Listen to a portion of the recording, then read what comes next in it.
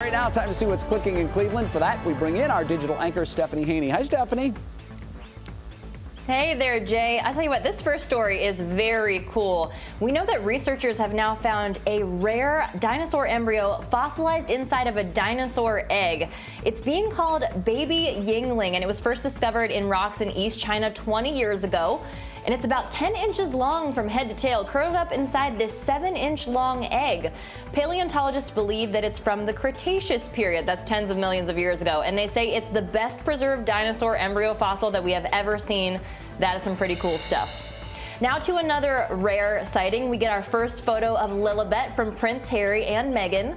Lilibet Diana Mountbatten Windsor was born in June, and we are just now seeing her with Archie on their family Christmas card. The card reads, "This year, 2021, we welcomed our daughter Lilibet to the world.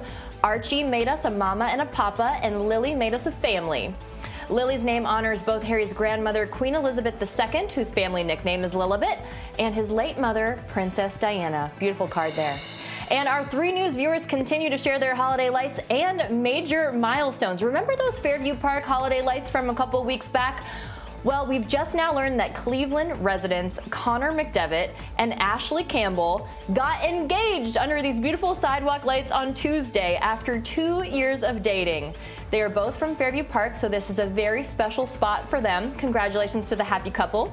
And Scott and Nicole Orwig have something very special under their tree this year. Their newborn daughter, little Miss Georgiana Rose, just look at her. She will be 3 weeks old tomorrow on Christmas Eve, and she is already in the spirit. Check her out there right under the tree, just like her mama. Now, I drew the lucky straw, so I will be off tomorrow, so I want to take this opportunity to tell all of you at home, have a wonderful holiday. If you celebrate, have a very Merry Christmas. And Jay, I want to wish you and Tracy and the whole family and Isabel and the whole gang a wonderful Christmas.